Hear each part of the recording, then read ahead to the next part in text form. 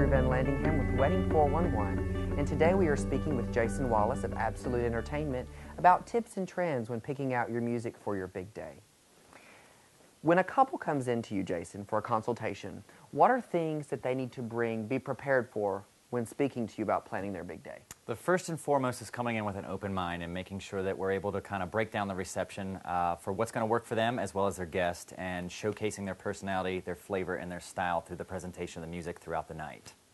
Well, everybody loves a rockin' party, and we know that you guys play fabulous music as well as other entertainment companies, but what are things that couples can do to enhance that rockin' party?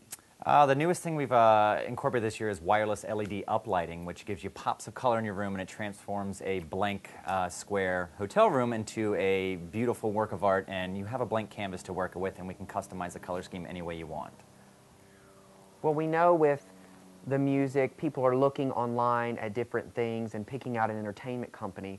What are things that a couple should look for when looking online at entertainment companies? Number one thing is reviews, making sure you're able to get feedback from other couples that have used the DJ in their company. A demonstration is another good way to actually meet the DJ in person and get a feel for what they're going to do at the event, instead of just kind of meeting them at a coffee shop and they just talk about the music. We actually play the music for them. It's a crazy concept, but it works.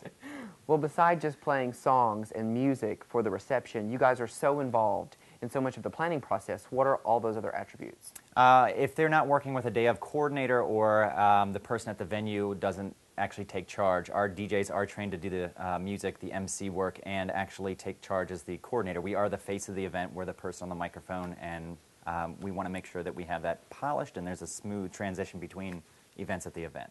So what you're saying is you help them through their day of timeline and getting all of that together and running that the day of. Absolutely. A timeline and online planning that we do is a big must to keep our brides and our DJs organized for the big day, so that everything's just super smooth.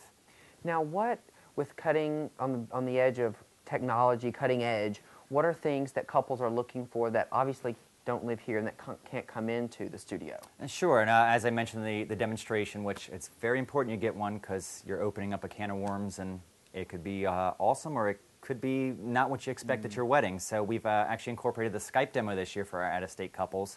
They get to come in, or I'm sorry, I'd rather come in, sit at home at the convenience of their living room, and they can Skype through the computer. And it's just a little bit easier than having them trek halfway across the country to do a 20-minute meeting. Thank you so much for all your tips and trends and ideas today. So much. Thank you. You're very welcome. My pleasure.